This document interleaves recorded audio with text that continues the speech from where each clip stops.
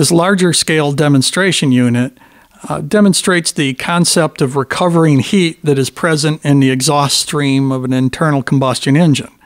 The heat is collected at the catalytic converter while using the liquid coolant system of a radiator to create a temperature difference. The resultant energy can be used to augment the battery charging system or used elsewhere in the vehicle electrical systems.